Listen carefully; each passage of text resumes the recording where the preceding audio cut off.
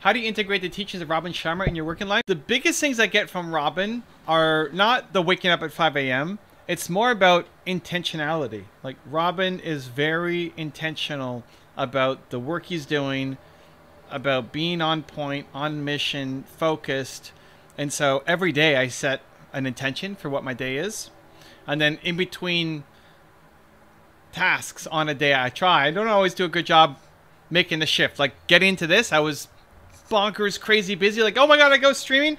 I didn't make the shift to say, what's my intention going into this, right? So he's super intentional. I really like that. The other thing I'm playing with from him is just his deep rest periods. I don't rest a lot, and I don't know if I need to rest a lot, but I'm open to it. So that's the biggest one, though. Intentionality. I think of everybody, he's the most calm, zen, intentional, focused, prioritized work, and that's where you get your creative genius from.